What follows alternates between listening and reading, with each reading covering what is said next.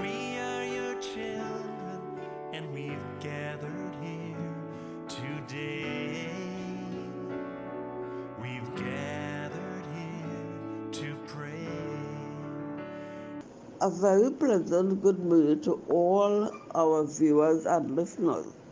It is indeed a great honor and privilege to be able to share with you from the Word of God, as we are definitely living in the last days and perilous times have come.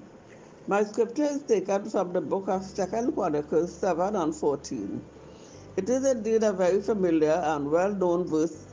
If my people, which are called by my name, shall humble themselves and pray and seek my face and turn from their wicked ways, then will I hear from heaven and will forgive their sin and will heal their land. Is our land in need of healing? We do not have to look very far. Almost every day, senseless murders are committed. As we look at Ezekiel chapter 7 and verse 23, make a change, for the land is full of bloody crimes and the city is full of violence. From our scripture in 2 Chronicles chapter 7 and verse 14, we observe that there are conditions to be met for our land to be healed. Number 1, humble yourselves. Number 2, pray and seek my face.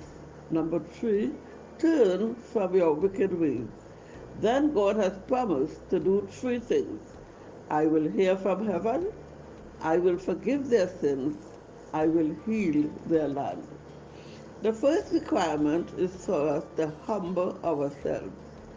What does it really mean by humbling oneself? How do we define the word humility? Humility is the opposite of pride. Jesus demonstrated his humility when he washed the feet of the disciples. 2 Corinthians chapter 8 and verse 9. He became a servant. He was free from all worldly pride. Our example of true humility is found in Jesus himself. We humble ourselves under the mighty hand of God. 1 Peter chapter 5 and verse 6. We must strive always to humble ourselves and let him exalt us. We must put in true humility. When we look at all the examples of Jesus' humility, we realize how much we have fallen short. But we have the Holy Spirit to teach us all things and lead us into all truth. Let us depend on the teachings of the Holy Spirit. He has not left us alone. He has promised never to leave us nor forsake us. Try at all times to emulate the humility as taught to us by the example of the Lord Jesus Christ. I trust that we will learn to humble ourselves, especially as it is one of the requirements required by God for him to hear from heaven and heal our land. I pray that you have gained something from our letter today. Join us again on Wednesday the 28th, when we will share on the next requirement, pray and seek his face. Let us pray. Our Heavenly Father, we come to you in the precious name of your Son, Jesus Christ.